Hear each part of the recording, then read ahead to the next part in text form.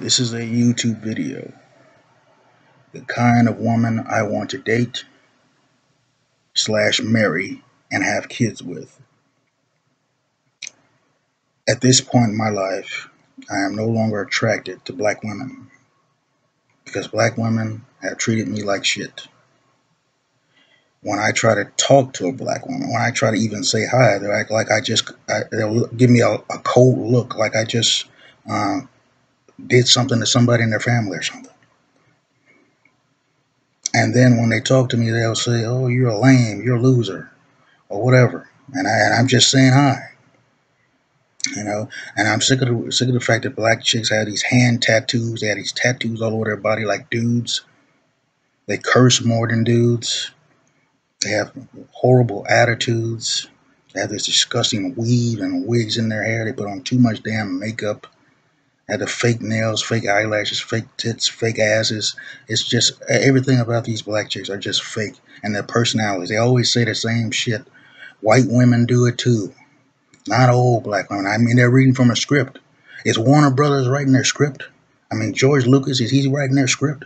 I mean, because maybe he can write me a script so I can do a movie. I mean, seriously.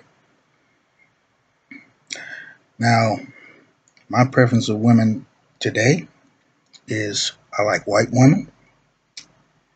I like Puerto Rican and Mexican women. I like women who are mixed with a lot of different things, just not mixed with black. And that is the type of woman, those are the type of women I would want to marry, have kids with, and date. I can see myself spending the rest of my life with a white chick, a Mexican, Puerto Rican chick, or a chick mixed with a lot of different things. Because white chicks, Mexican chicks, Puerto Rican chicks, and chicks that are mixed with a lot of different things are typically chicks that can cook, they can clean, they they're kind, they're sweet, they smell good. All their body part, for the most part, all their body parts are theirs. And even if it's not, it doesn't it doesn't look like it's fake. They're they have great personalities. They're kind and they're feminine. And mixed chicks, white chicks, Puerto Rican chicks, they typically stay fit. And I like a woman that cares about her health and her fitness, and she likes to stay in shape. That's an attractive thing about a woman, and her confidence, you know. And I just like that a woman, a mixed chick, white chick, Mexican, Puerto Rican chicks are kind. You know, they're not trying to bring drama in my life every day, start shit with me, you know, argue with me every day. They're peaceful. It will be a peaceful relationship.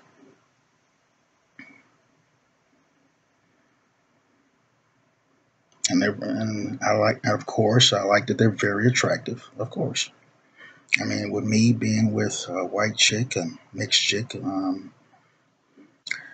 know, I would, only thing I would ask from them, you know, I would want them to wash dishes, you know, cook. I can cook sometimes because I cook too, and clean and iron clothes. Pretty much, I would handle everything else. I would handle everything else. They don't have to do anything else except that. I would handle everything else in the relationship. We'll go 50-50, taking care of the kids. And definitely, I will deliver at 100% in the bedroom. I will definitely keep them satisfied.